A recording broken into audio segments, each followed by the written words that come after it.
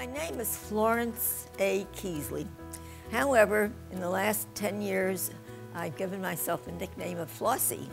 The foundation is headquartered right here in Boca Raton, and it's called Flossy's Dream Foundation. And my dream has been to help young people that have talent, whatever talent it may be.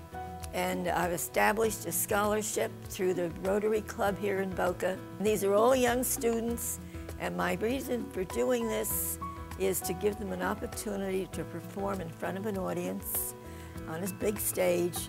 We have 2,000 people that come to the concert, and gives them the desire to continue their studies if they're taking voice or singing or dancing, and giving them something to look forward to. Even if they don't become stars, there's something about having the experience that they'll never forget.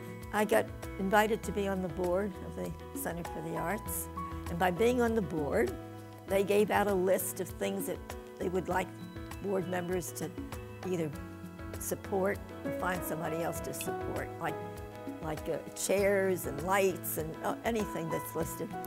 And on the list was a fountain. And so I decided to pledge the fountain.